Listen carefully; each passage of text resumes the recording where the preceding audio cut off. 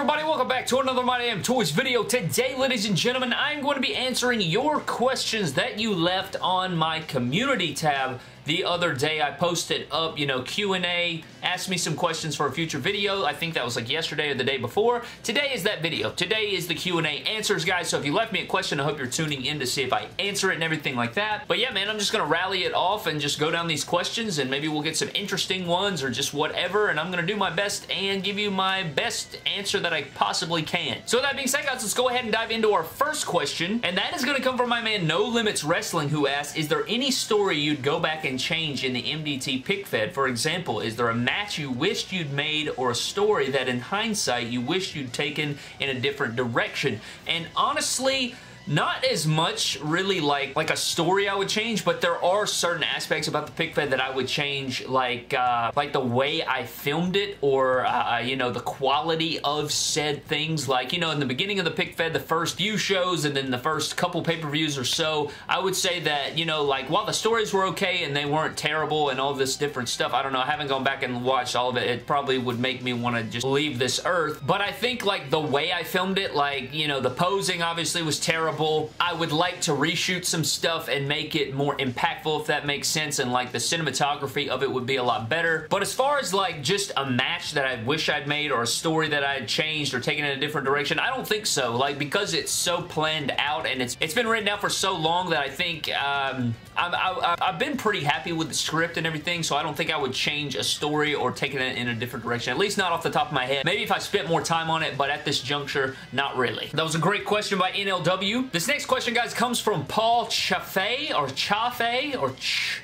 Chicken Strips. If Mattel ever did a best of Ruthless Aggression era Elite wave, who would you put in it and what attire? I would personally do two waves. The first wave being Raw's best and the second being SmackDown's best. That would be absolutely incredible if they were to do that, like a Raw's best Ruthless Aggression era, like 3 Elites, and then if they did a SmackDown's best Ruthless Aggression era and did 3 Elites, that would be really, really cool. But if we did a best of Ruthless Aggression era Elite wave, off the top of my head, I would obviously want, Ruthless Aggression Shawn Michaels is something that I would want immediately. We don't have any really Ruthless Aggression Shawn Michaels, so that would be something that I would be imperative on. Since Edge is under contract, I'd probably do another Edge. I'd want to see another Batista if that's possible. If RVD is getting a figure, I'd love to see another of him. Randy Orton's another one. And then, of course, you gotta throw a John Cena in there. I feel like a John Cena is something that I would love to see. And then there's some legends, obviously. Eddie Guerrero comes to mind. Kurt Angle comes to mind. I don't even know if they can make him anymore, but you get the idea. I would even like to see, a Hulk Hogan or something like that, but that's a really good question right there. That would be amazing. I can imagine sick-ass Raw and SmackDown packaging.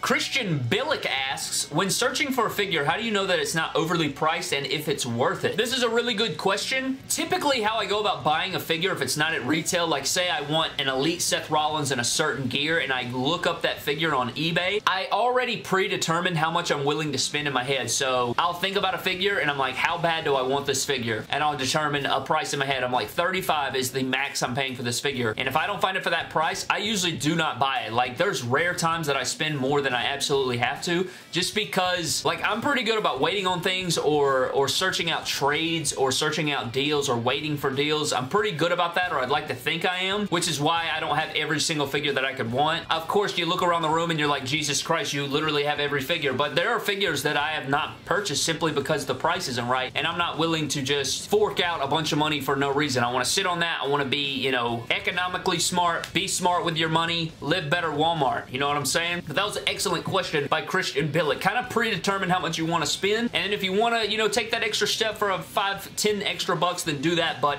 don't get crazy with it. Wait on stuff unless it's like a holy grail figure. It's all about personal preference, and if you think a figure is worth it, look at reviews, look at different things. You know the vision you have in your mind, so just take that into consideration. Little Baller asked, what was it like for you when you were starting to pic fed? Was it for business or was it just for fun? It was absolutely all for fun. Of course, now that the channel has grown, if the pic fed was for business purposes, I would probably be doing the pic fed way more often. You know, if I just absolutely wanted to cash in on that and get that out just for money purposes, yeah, I probably could, but it was all for fun. The whole channel was just fun starting out that, you know, hopefully one day I'd be able to make some money off of it, and I'm very blessed and fortunate enough to be able to make some money off of my channel that I'm absolutely thankful for every single day. And a huge shout out to you guys. Love you guys so much for making that dream or that, you know, aspiration even possible. A huge thank you to you guys. If you could book, CSW Wrestling says, if you could book a superstar that is not in MDT yet, how would you book them and who would it be? Heel, face, hardcore, a Fiend Undertaker type character? I guess you're kind of saying, you know, who is one guy that's not in the pic fed that I would really love to bring into the pic fed and how would I book them? For some reason, like Darby Allin is some guy that I really want to bring into the show. I feel like him and Kevin Owens would have a bunch of bangers, you know, all around the, you know, the Extreme division. There's obviously, we've gotten so many great figures of certain guys that I would love to use. Another one that comes to mind is Adam Hangman Page, you know, MJF. Like, there's so many, like, good AEW guys that I would love to bring in and just work with the current roster and, like, you know, develop these storylines here and there. So, yeah, I feel like, you know, a lot of AEW guys really is what I'm trying to say. Shadow asks, what is the most underrated figure of all time? What made you start a pic fed, and what's your opinion on AEW having unrealistic spots? I don't really care about the unrealistic spots. You know, like, I'm not big on choreography in wrestling, so, like, obviously a lot of it is choreographed, but I don't like where you're waiting on a guy who's waiting on a guy who's got to be in perfect position in this, and we're waiting on this spot, and people are waiting on the outside. I like everything to flow naturally, so that is not just an AEW thing, that's just a wrestling thing in general, but, like, crazy spots I love, like, crazy, you know, over-the-top stuff, like, I don't know, it's kind of hard to think of something off the top of my head, but, you know, like Pentagon and Phoenix, the way they wrestle and stuff like that, and the Young Bucks sometimes, I can appreciate wrestling like that as long as it's not too choreographed, which is why I used to not really like Ricochet's matches that much, like when he was on the independent scene, like when he would wrestle Will Ospreay, stuff like that. Never been a big fan of stuff like that, so that's about where I can go. However, I do appreciate their athleticism and their talent, though. What made me start my pic fed was literally, it was actually, like, I thought of the MDT Championship first, and then I thought about the figure of the year would win the MDT Championship and it would hold it, and then I thought, screw that, let's, like, make a wrestling figure fed, and I hadn't even, I had no idea what other pic feds were. I had never seen them before, which is probably why my fed was so trash to begin with, is because I had never known what feds were. I never knew what a pic fed was. I just kind of started doing it, and then I kind of learned the ropes a little bit, learned exactly how people did it and the way you do it and, you know, what people like and things of that nature, and that kind of grew from there, but it all just kind of started as an idea, but it wasn't like a specific fed that I saw or anything like that. And what is the most underrated figure of all time? I'd say Ultimate Edition Ronda Rousey. I feel like a lot of people sleep on that figure, and it's just the best, man. It's so good. It's just the best. I mean, I don't really know what to say. Like, nobody brings it up as one of the best Ultimate Editions, and it's just overall just an amazing figure. If you don't own it, get it. It's fantastic. Shop aka HTW says, why do you like the oval IC title design, and would you add it to the pic fed? I don't know why I love it so much. I think it's just nostalgia purposes. That's the title that I grew up with when I was a kid. That was the Intercontinental Championship. You know, some of my favorite guys always held the title. Kurt Angle, Chris Benoit, Chris Jericho. You know, those were my favorites growing up. And I just always loved the title. It's just super nostalgic for me. I had it in toy belt form. I won many Intercontinental Championship matches in my backyard, doing swanton bombs off of my house. All of those different things with the oval Intercontinental title. So that's probably why I like it the most. It's just nostalgic and I love it. And then would you add it to the pic fed? Probably not, just because when I started the pic fed, I wanted it to be super custom, man. I wanted the arena to be custom, the graphics, the shows, the ring ropes, the titles, microphones, Money in the Bank. I wanted all of that to be completely custom, so probably not, unless I did like a title design based off of it, and then I tweaked it a little bit kind of to like pay homage to it maybe, but not the original design. No, I would not. Trixton Vanderhoff asks, what's your favorite storyline heading into My Damn Nation? I think for me, there's like a few going in there. I think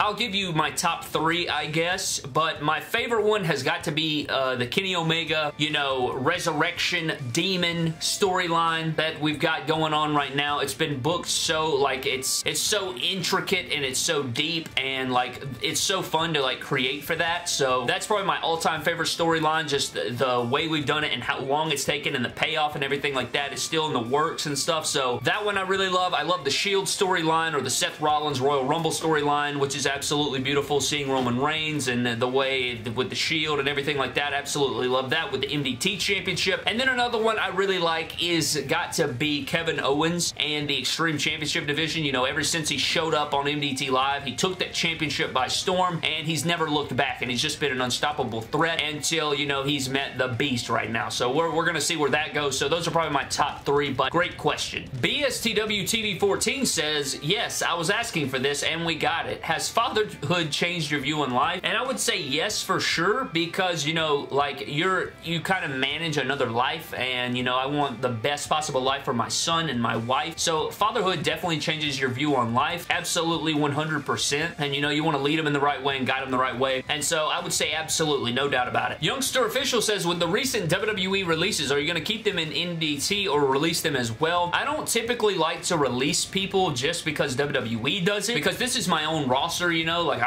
unless it's like something crazy, I guess, you know, I don't want to release them. But just because Braun Strowman gets released in WWE doesn't mean I'm just going to cancel all plans for him, because, you know, it doesn't have an effect on me unless it's literally something that I don't view that I need to book them anymore. Then RJW Corporation says, when will more Fed episodes will start kicking off? And I honestly wish I had a better answer for this, because I'm doing my absolute best. It's just a lot. It's just a lot, man. It's just so much, and I wish that I could post. I wish I could post them every single day. Like, if I could post them every single day and that was realistic, and we could just flow through the shows and flow through the pay-per-views, like I said, on many occasions, I would absolutely do that. The only answer I can really give you is soon, and I'm doing my absolute best. Like, I want it completed just like you guys. I want it progressed, you know, like I have all these visions and all these things I want to accomplish, and it's very frustrating, you know. It's super frustrating when you have these visions and you have these things you want to do, and like you just don't have the time to do them, or there's like certain setbacks and things that you can't get done, and it is very frustrating, and it takes a toll on you mentally